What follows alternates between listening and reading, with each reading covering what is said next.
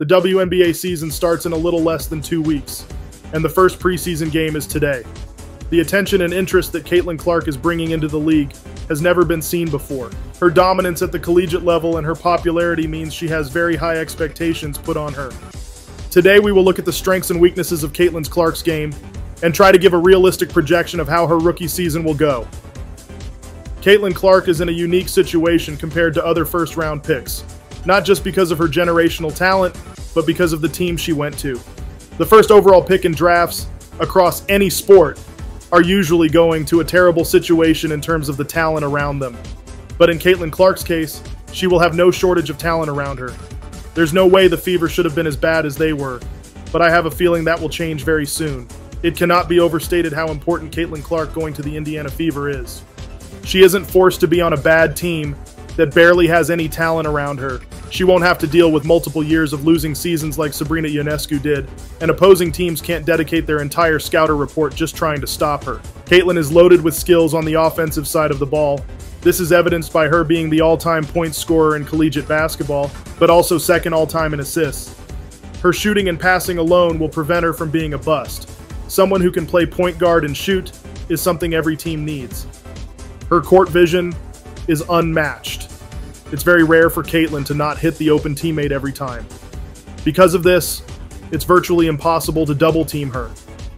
And I expect it to be the same in the WNBA, especially considering the talent around her. Obviously, the defense will be much tougher in the WNBA, which means there's less margin for error in terms of passing windows. But I think that will even out by her being surrounded by very talented teammates. Players at Iowa missed shots that most of her Indiana Fever teammates would make in their sleep. Being an elite off-dribble shooter is a must-have for guards in the WNBA. It's the difference between having a Ryan Howard-type rookie season or a Haley Jones-level rookie year. Caitlin being 6 feet tall and being able to shoot so well off the dribble means she will be frustrating to guard, even in her first year. Caitlin Clark has the most range out of any player in college, and just her first day in the league, she'll have the most range in the WNBA. I'm very curious to see how the WNBA will handle her shooting logo threes. I wouldn't be surprised if they play the percentages and let her shoot them, instead of risking her passing to one of her teammates. Because she's used to shooting so far already, there's going to be zero learning curve in terms of adjusting to the three-point line being further back. Despite being ball dominant at Iowa, Caitlin is a very good off-the-ball scorer. I'm hoping that Indiana takes advantage of this. Indiana has many skilled guards, so Caitlin doesn't have to bring the ball up every time, and they could set up some easier shots for her. Caitlin is very good at drawing fouls, and I think she'll draw even more in the WNBA. This is mainly due to the reckless closeout rule. It will be interesting to see how new fans react to this rule. I think it's one of the worst rules in basketball, because it blatantly encourages flopping and players to stick their leg out on jump shots. But that's a topic for another day. No one will love this rule more than Caitlin Clark. Either people will have to let her shoot step backs or risk her getting 3 free throws in the ball. I expect her to lead all guards in the free throw attempts. Caitlin Clark is one of the best transition players in college, and this will translate well in the WNBA. When she goes on a fast break, she can either kick it out to a teammate, pull up for 3, or drive herself. The Indiana Fever will easily have a top 3 transition offense next year. The Fever have multiple people that run the floor, or leak out to the 3-point line, and Caitlin will be there to give them the ball. The final piece to the puzzle for Caitlin's offensive skill set is her driving ability. Steph Curry is the greatest shooter of all time, but he would not be the player he is today if it wasn't for his elite driving ability. Great shooters need to counter players who try to run them off the 3-point line, and Caitlin is able to do that. She excels at changing speeds and using her body as a shield to make it difficult for defenders to block her. Players are afraid of her passing on a dribble penetration, which allows her to get easy layups. All these skills will allow Caitlin to make a major impact even as a rookie. Just a quick disclaimer before I get into the flaws in her game. I plan on doing future breakdowns of other incoming WNBA players as well. It's going to sound like I'm being harsh, but it's because this is professional basketball. Players don't get away with things they did in high school or even college. Caitlin Clark is a generational player. She's a player that will win multiple MVPs in her career, but she does have flaws that are very exploitable. When I hear experienced analysts like Rebecca Lobo imply she will be an MVP level player in her first year, I just shake my head, because they know better. But let's get into it. Caitlin Clark has what I like to call Josh Allen syndrome. When someone is so gifted at passing, they see things that aren't there, and this results in turnovers. She averaged 4.5 turnovers in her college career, and with the massive increase in defensive intensity in the WNBA, it's likely to get worse. There's two types of defenders Caitlin really struggles with. Ones that play physical, and ones that are taller than her, but have similar mobility. But why is this the case? She struggles against physical defenses because of her reliance on push-offs. It's hard to say how the WNBA will ref this, but if they don't call the foul, stronger players are able to fight through and crowd her space, rather than fall backwards. She struggles with tall mobile defenders because her layup package is very basic. Every time she drives, it's either a basic layup off the glass, or she passes it out. It's too predictable. To combat this, she needs to develop an elite floater game. Players like A'ja Wilson and BG are going to erase her shot. She doesn't have the athleticism to directly finish over them, so a floater will disrupt the timing of shot blockers. Caitlin Clark's defense has significantly improved over her college career. She's great at getting the occasional steal and block.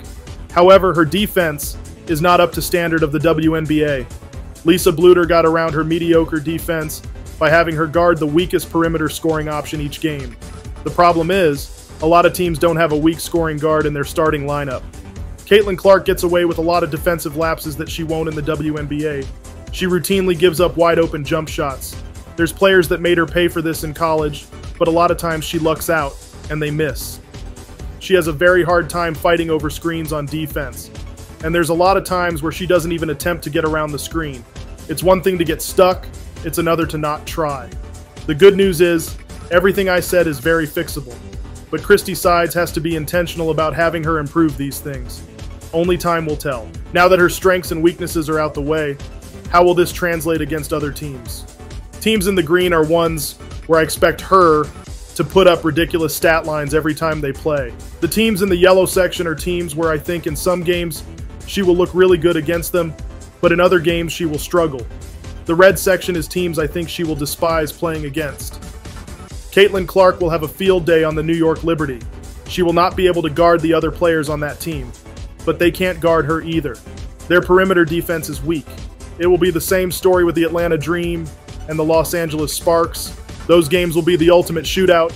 I have a strange feeling Diana will be on the IR report when the Fever play the Mercury. But Natasha Cloud will be able to bother her on the perimeter, and Brittany Griner will make it hard for her to score inside. But everyone else is torchable. The Connecticut Sun always seems to give players trouble, even if they are really skilled. Caitlin will have issues with dribble penetration versus the Sky. If they put Angel and Cardoso on the floor at the same time, Dallas has waves of guards they can throw at Caitlin, which I think will hurt her efficiency. But the three teams I think Caitlin will absolutely despise playing are the Aces, Lynx, and Storm.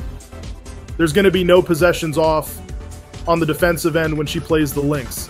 She's either going to have a quick, smaller guard attacking her, or she will have to deal with someone long and strong like Nafisa or Diamond Miller. Caitlin Clark will be exhausted against the Aces. They have a three-headed monster at the guard position, and whoever Clark has to guard is going to be hunting her every play, and Skylar hunting her on defense.